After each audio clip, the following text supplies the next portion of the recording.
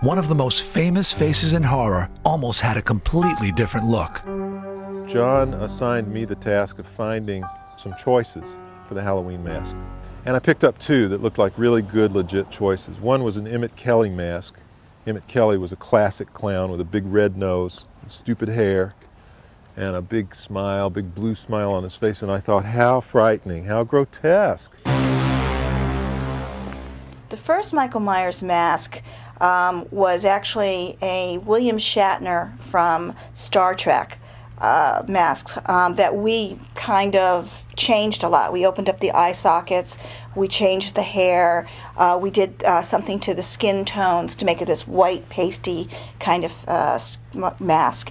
And it was kind of scary because it was sort of featureless.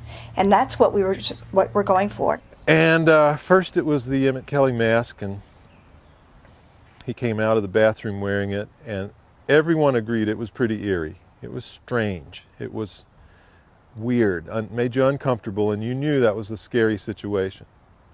Went back, came out with the other mask, and a cold chill ran up everybody's spine. It was so scary looking. It was so demented, it was so sick that we knew we had it. I wasn't impressed with the mask at first. I thought the mask was fake. I thought it was phony. I didn't like it. I thought the mask wouldn't work, but I was wrong. For the only time in the series, Michael's face is revealed for a split second on camera. For that one shot, we brought in an actor, imported, you know, a guy who hadn't been part of it, and did the reveal to, as I remember, he was sort of a blonde, you know, nondescript sort of face, almost sort of the other side of the Captain Kirk mask was, you know, a nondescript face. But this kid had a youngish looking face, okay. And I don't even remember who he is now. But what he had to do was take the mask off and react. I think he'd been stabbed or something in the face. And people read into his face much more horror than is there.